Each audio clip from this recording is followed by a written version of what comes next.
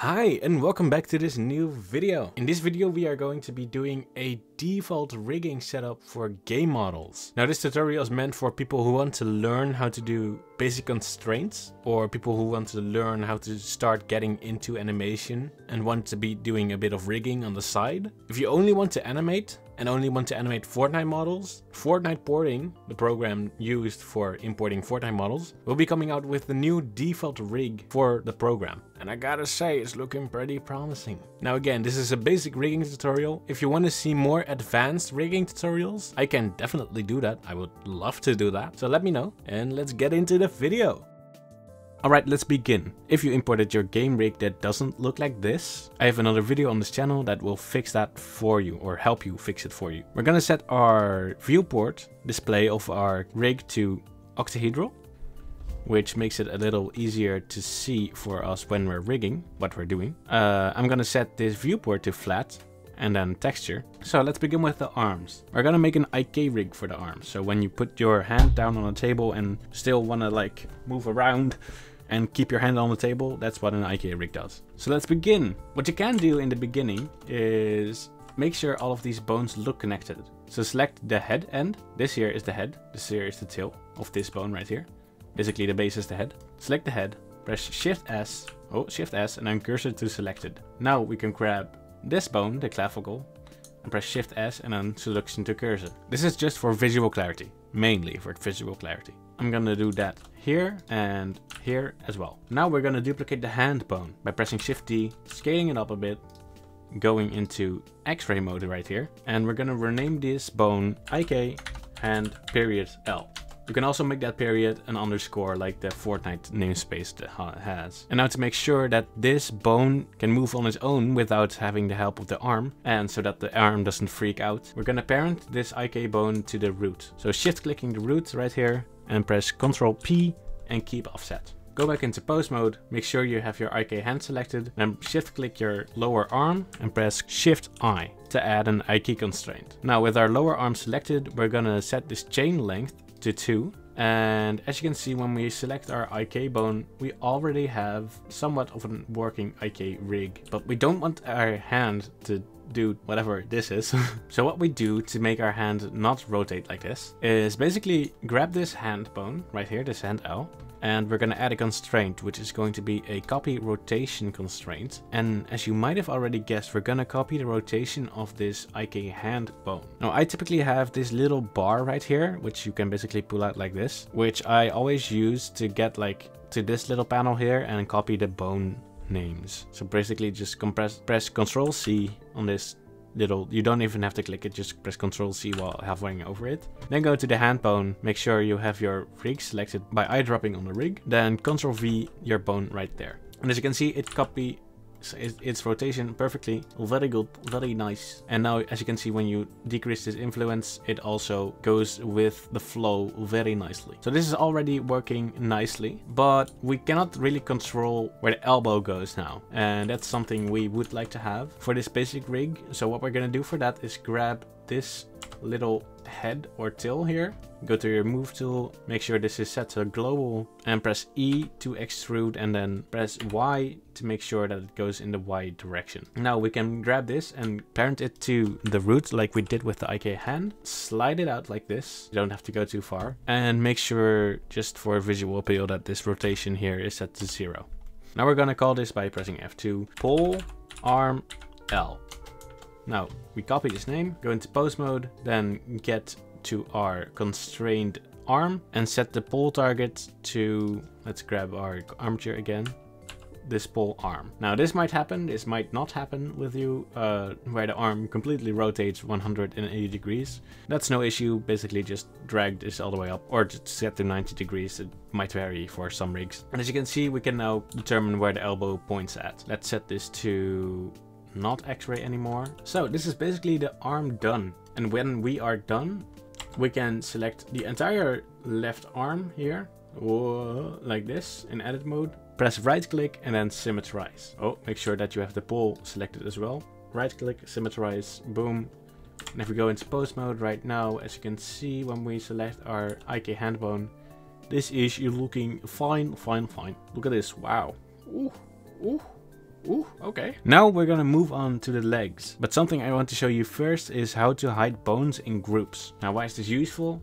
So that you can basically hide bones, a lot of bones at the same time. For example, this entire group here is in the way of me making a good leg. So what I'm gonna do is just select this entire mess here, like this. And then deselect our thigh right here by pressing Shift and double clicking on the bone. And then we're gonna press M, make new bone collection and say skirt.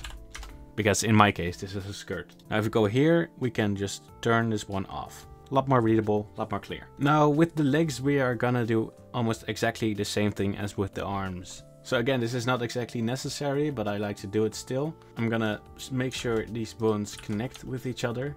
Grab this one and this one. And now we're just gonna grab the foot, duplicate it, size it, scale it up, going back into X-ray mode to make sure we can see. Naming this IK, foot, L, going into pose mode, shift clicking the calf, press Shift I to make it an active IK bone. Going into this constraint tab, setting this to 2. As you can see, we already have it working. Oh my god. So this is what I meant by you have to parent this IK bone to the root, because otherwise that will happen. So Control P and then keep offset. And now it, oh no, not that. Now, oh my god. Now it works completely fine. Sort of, kind of. We really need that pole bone here, as you can see, because the knee doesn't know where to go. So to fix that, we're gonna grab our knee, E, Y, make sure this rotation is set to 0 for appeal. Parent this to the root, drag it out, name this pole leg, L, copy its name, go into pose mode, go into this under calf leg thingy, make sure we have our rig selected and copy the pole leg bone name there. Yeah, and then set this pole angle to 180 again to make sure it looks okay. Boom, that works. Let's see.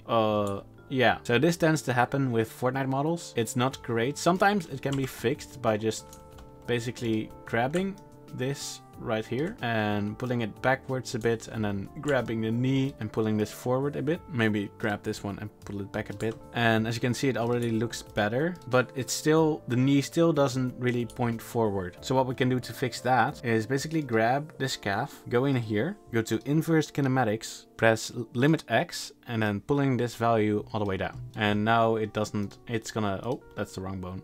Now it's gonna point forward all the time, or at least towards the pole bone, which is going, yeah. Now we still want that foot to not do whatever it's doing now, which is like following the the calf. So we're gonna do the same as we did with the hand by adding a copy rotation constraint, this one, and then copying the IK bone. Oh, that's the pole leg. So this one, and then copying it that there, and boom, we now have that working. So this is a good enough working foot rig. But what you probably would like to have is a roll control, which makes sure that basically this toe stays on the ground. So let's demonstrate that by alt parenting this thing. So this toe stays on the ground while you are making like a roll when you're walking like this. Wow. But that's a bit more advanced than just this. So we're not gonna do that in this video, but let me know if you do want a tutorial on that. Yeah. So for now, I'm gonna parent this back, Control P, and I'm just gonna select this entire leg right here. Make sure that you have your pole selected as well, and then symmetrize it. Boom. Let's see if this works. Great. Let's see if this works. Great. The poles are looking great.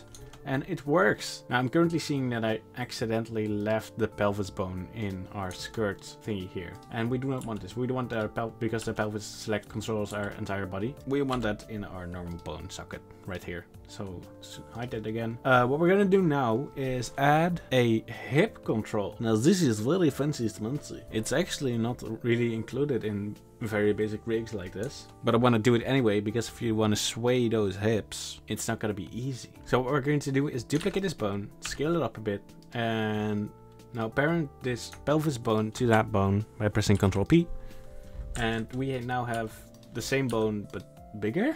We are going to parent the spine also to this bigger pelvis bone, and also rename the pelvis bone to COG, which stands for center of gravity. Now when we move our pelvis around, you can see that it basically has turned into a thigh bone that basically only controls the thighs. And you basically already have a thigh bone right now, but you want to make those hips sway, you know, so you want to control that from like there. So what we're going to do now is we're going to duplicate this spine bone here. You can either scale it up or scale it down, I don't care. We're going to name this hips. That's just it. Copy that and make sure that our pelvis is parented to the hips by pressing Shift Alt and then clicking the hips bone. Click the hips so you don't accidentally click the spine 2 bone here. Press Ctrl P, keep offset, and when we go in pose mode and rotate this now, oh, those hips sway. They sway and they slay. And now to make this even better, we can also parent this spine bone to Shift Alt click and then hips to the hips, and make sure that this spine bone is parented to the big cog bone. Boom. And now, wow, it's even better. It's even more hipsy or more swayzy. Wow. We do need to make sure that the hips are parented to the cog as well. So keep offset. And now the rest of the body you can also control with this cog.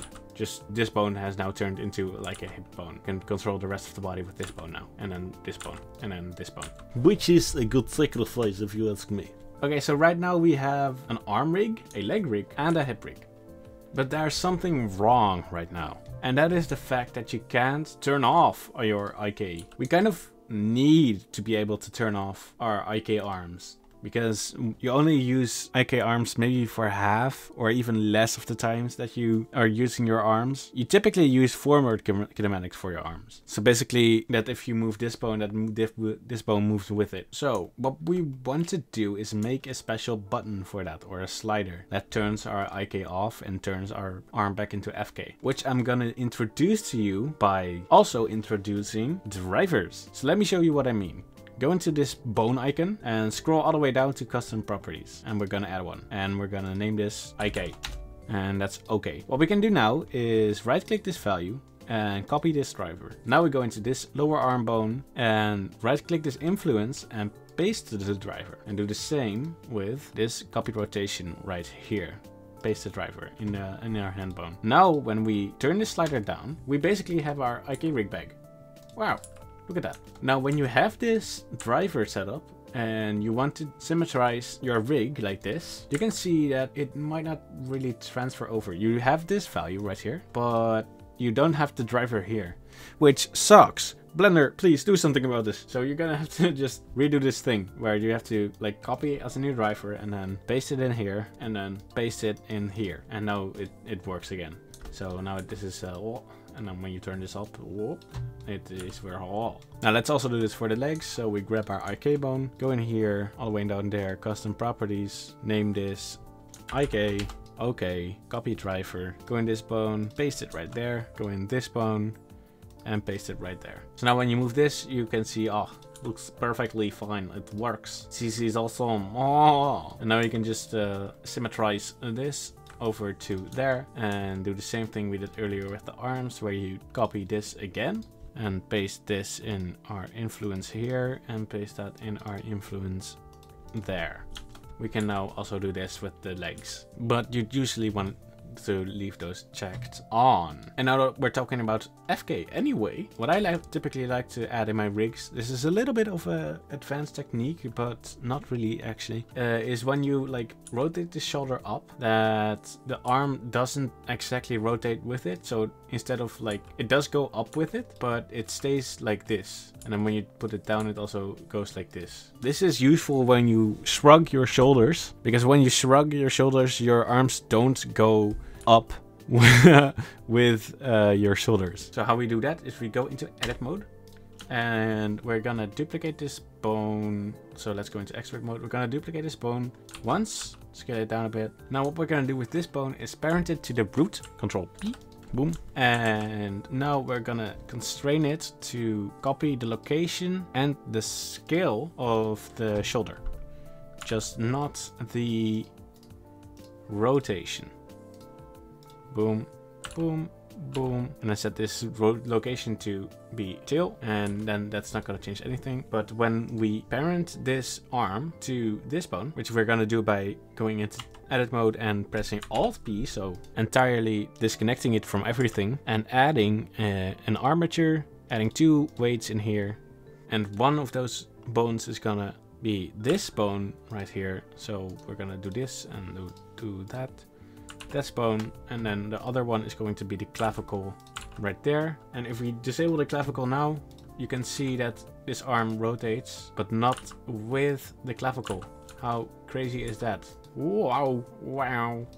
So when we rotate the body as well, this arm is gonna stay like this. And it might seem a little weird to you now, but trust me, when you're animating, this is such a good feature to have. And now you can also control whether you have this on or off by going into this bone mode and doing the exact same thing we just did for the IK switches. So we're gonna set this to world, copy as new driver, and putting this in, oh, not in there, in here. But for this one, we want to make something different by editing this driver, setting this to scripted expression, and basically telling the driver to be the exact opposite of what this is. And that is by basically multiplying it by -1 and then +1. Yeah, that's the inverted value of this. Yeah. So when we go into this arm, you can now also control whether you want to have that world or orientation or not. So that's cool. We're gonna once again only select this because we don't want to duplicate symmetrize this again, because it's gonna fuck up our driver there. So right click, symmetrize, boom, and then we're gonna have to copy this new driver again, putting it in there, putting it in there, and editing this driver to say scripted expression x -1 + 1, boom. And now this one also does the world thingy. Where you can, did I do that wrong? Hello? Oh wait, I have IK on for this one. So that doesn't really work for when you have IK. But yeah, oh, wow. And that's pretty cool. But we also want to do that with the head. Because if you want to have your head look at something, you typically don't want the head to look away when your body rotates like this. You typically want the head to keep looking at that object when you focus on that object like this. And then your body turns like this, and then you're like, wow, still want to look at you. Yeah, so it's nice to have in the head also basically the same thing. We're gonna duplicate this, scale it down, call it world head. Yeah, parent this to the root by pressing Ctrl P, and then just copy location, copy scale, and then go into grab this armature, paste your neck and neck in there. Make sure that this is set to tail. Now that bone is all fine. We are going to Alt P the head bone to make sure it's unconnected. Set this to armature, add 2 bones, which is going to be set this to armature, grab our neck, Ctrl C, put that in as the first bone, and then this world head, and put that in as the second bone. Now if we turn this neck off, you can see beautiful, he keeps looking at forward like this. Now we're gonna do the same thing for the head, where we add a driver, new world, and then okay, copy this and then go into here. Gonna set this to paste driver. This to paste driver. I just realized we put this the wrong way around, but it doesn't really matter. We're gonna set this to scripted expression x minus, x, kind of, and then +1. Boom shakalaka. And now we can switch between these, as you can see here. Wow. Yeah. And for the last thing that completes this rig, or not exactly the last thing, the last thing before the last thing, yeah. We're gonna add a bit of an eye rig in here. Turn this x-ray off for now. Oh yeah, I'm gonna also turn this to stick for now so that we can see the eyes better. At first you have to check that your eyes rotate correctly by selecting these eyelids and parenting them to the head. Ctrl P. And if the eye rotates correctly, that's good. If the eye doesn't rotate correctly, you just have to move this bone to be exactly in the middle of this eyeball. We are now going to make them look at something. So we're gonna grab this eyebrow, duplicate it, and drag it out. Just make sure that this bone is in the middle of those 2 bones. You can also just grab both bones and then in the middle add a bone. Now we can also duplicate this bone again, make it a bit smaller like this, and call this eye.L, or maybe add tracker in between, tracker L, boom. And we're gonna name the big one eye tracker, tracker. Make sure that this one is parented to the eye tracker, big one. and make sure that this one is either parented to the head or parented to the root. You can also use the same technique we used for the armature, where we can use a driver to switch between the head and the root with the armature. But typically you want to have this parented to the root. So just parent that to the root, so that like the eyes, if you move the head, that the eyes still focus on what you're looking at. So we're gonna duplicate or symmetrize this bone right here. And now we're gonna make this eye track these bones right here. And you do that by adding either a damped track. I'm not sure if this is better than track 2. I know it's easier than having track 2. Yeah, track 2 is probably better. And for the track 2, as you might be able to imagine, we're gonna have to track to this bone. So go into armature, grab our armature, and copy this, and then go back into your eye, and then copy that. What we're gonna have to do now is figure out what direction it's gonna have to point in. I do not know, so I'm just gonna assume like we're gonna click to all these values like this, and then like that, and then like this, and then like this, and then like that. This doesn't work because you can't do X with X, and then Z with Y, and Y with X and Z, and boom, now it works. As you can see, yeah. So typically what you want to do is Y with Z, and then basically just symmetrize that, and now you can, whoa, as you can see, whoa, you can make him look at something.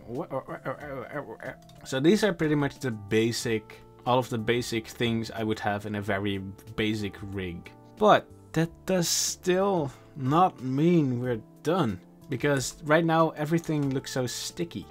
It just looks like sticks, and we want our main controls to not look like sticks. So one easy way to fix that is we can add custom shapes for that. So if we go into object mode, we can add a custom shape to have for our rig. In our case, I want to have a circle. I'll G that shit. Now let's move this circle to a new collection, which we're gonna call widgets, because this is a widget.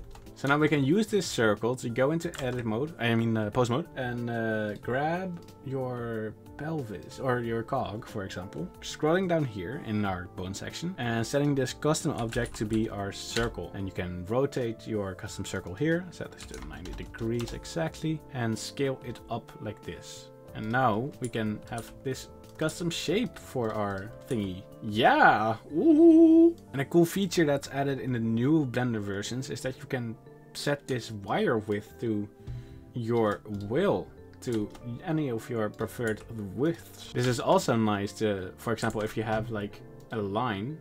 So if we add a plane and delete these two here, and then Shift S, orange in there, boom, we now have a line. If we use this custom shape as like one of our upper arm bones here, plane, boom, we can set this to be super thick. How cool is this? Oh, where am I pointing at? There we go. Set this to 90, and to make that line be good, we're gonna have to cut it in half. So I'll subdivide it and then delete this edge. Boom, look at how cool that is.